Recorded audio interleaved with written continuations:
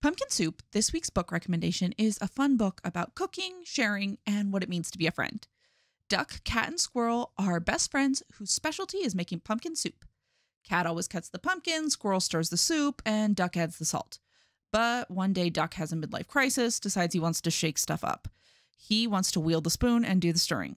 Cat and squirrel are not so keen, and they kibosh the plan and send Duck packing. But they realize that things aren't the same without Duck and his magical salting fingers, and they set out to track him down. In the end, we all realize that sometimes in order to maintain a friendship, you have to change and grow. I love it. Definitely give it a try.